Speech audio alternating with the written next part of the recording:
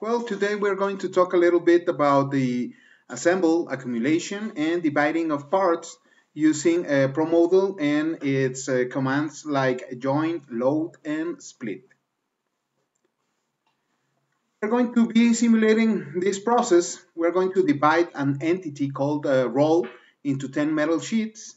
Then we are going to assemble two gears with one metal sheet, and the resultant product or the finished product will be loaded in a pallet in groups of two. That's the situation that we are going to simulate with Promodel and these new commands.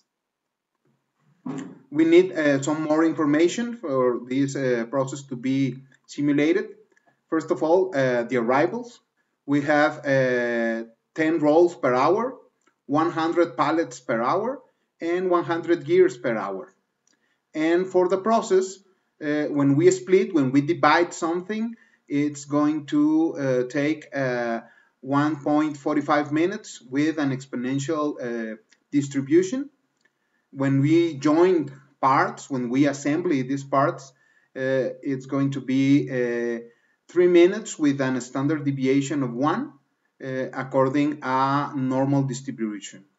And when we load something, it's going to take 30 seconds. The first questions we need to answer ourselves is how many entities do we need? For this, we are going to use the next diagram. In this diagram, we can identify the rolls, the gears, the pallets, the metal sheet, the resultant product or the finished product. So we have 1, 2, 3, 4, 5 entities. And this is a representation of the process. We have the rolls arriving. Then we split the roll into 10 metal sheets. We join the metal sheets with the gears that arrive at another workstation. When we join the metal sheets with the gears, we form a finished product, and this finished product is loaded into pallets in groups of 2 finished products for every pallet.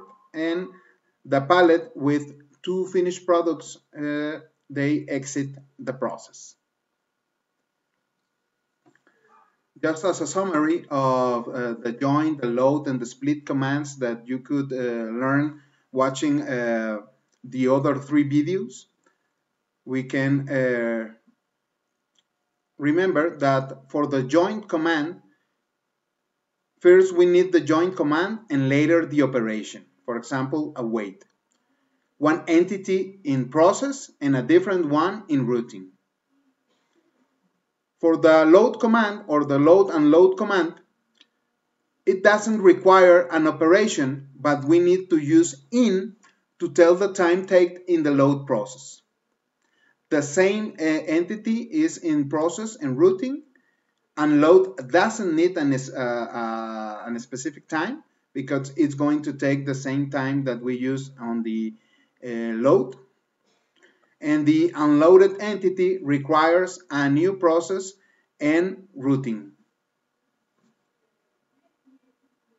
And for the split command, first we program the operation, then we program the split command. After the split command, we need to indicate the new entity produced using as. For example, when we split the roll, we are going to tell Promodel to split 10 as metal sheet. That would be a good name for the entity. The output of the new entity is in a new process, not in the routing.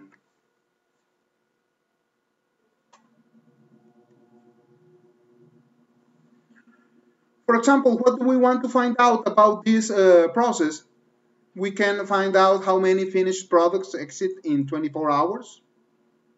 And another aspects that we can find out is that there is much more pallets exceeding than products. We need to find out why, and what is the time in the system for a finished product. How much time do we spend finishing a specific product? And we're going to build this layout, but I'm going to change to Promodel to explain this situation. We have this layout in Promodel. First of all, we need a location for the roll to arrive with an infinite capacity, because we don't want entities to not be able to enter the process. We need another location for the arriving of the gear, and one last locations for the arriving of the pallet. We need a location for the splitting part of the process, the cutting of this roll into metal sheets. We need a different location to the assembly part, the joint part of the process. And the last locations that we need is where we load the finished product into the pallet.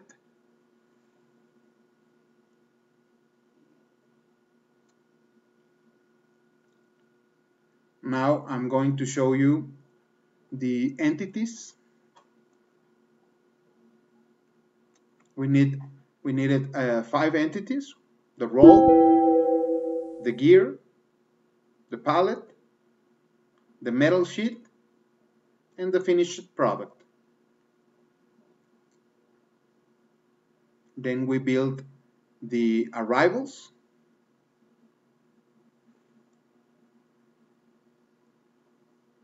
And this is the information that we had in the description of the problem. The rolls arrive 10 every hour. We have 100 gears arriving every hour, and another 100 pallets arriving per hour.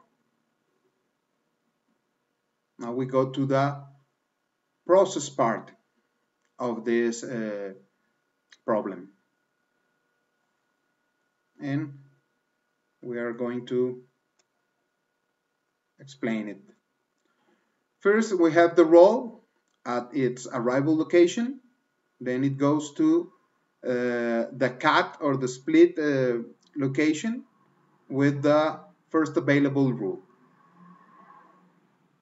Then the roll goes to the cut location. When it's in the cut location, it performs the next operation. It waits 1.45 minutes with an exponential distribution, and it split the roll into 10 metal sheets. In the routing part, we have nothing because we have a different entity created from the splitting of the roll. So in a different process, we have the metal sheet that it's in the cut location, and it goes into the assembly location with the first available rule. Now we go to the gear.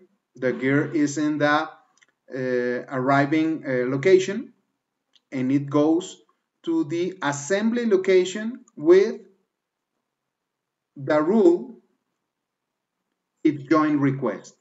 It's going to be joined with the metal sheet,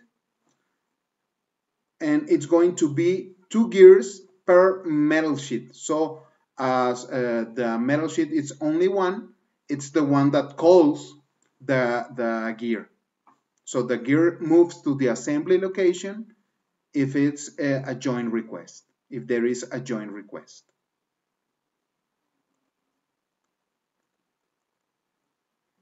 Now we are going to return with the metal sheet. The metal sheet that is in the assembly location, the operation that it performs. It waits a normal distribution time of 3 with a standard deviation of 1 minute, and it joins two gears. So when in the operation part for the metal sheet we have joined two gears, this means that the metal sheet is going to join with two gears. So this is the joint request. And in the routing, we have a different entity. When we join two gears with one metal sheet, we have product as the entity that exits that part of the process. So the finished product or the resultant product, it's going to the load location. And the rule that it's going to follow is if load request.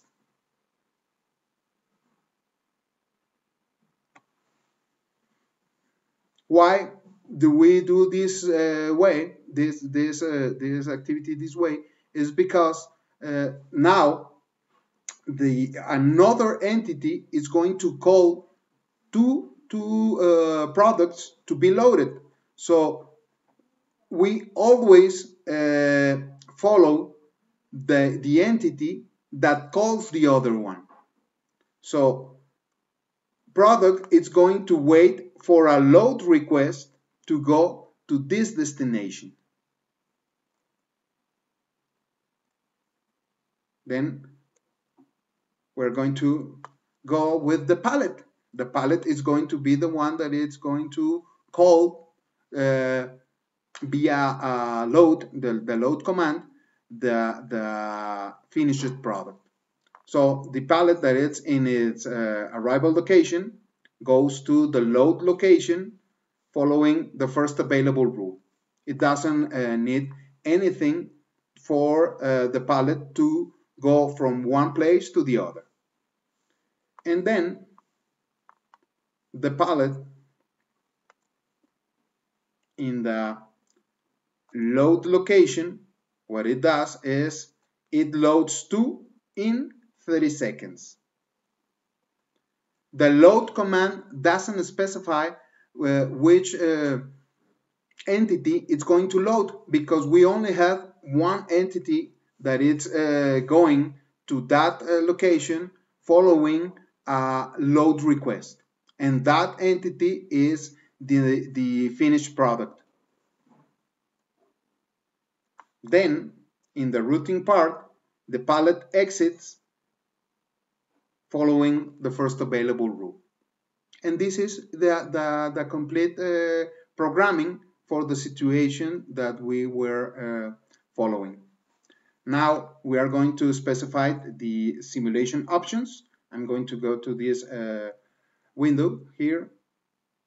I'm going to simulation and options, and we are going to simulate 24 hours. We can simulate more or less hours. I'm just choosing this quantity to see how this situation performs in the simulation form. So we go OK, then we go to simulation, and we choose save and run. We can run this, or we can use this button right here. So it's running, and it stops at 24 hours. It says if we want to see the result, of course we want to, and we have this.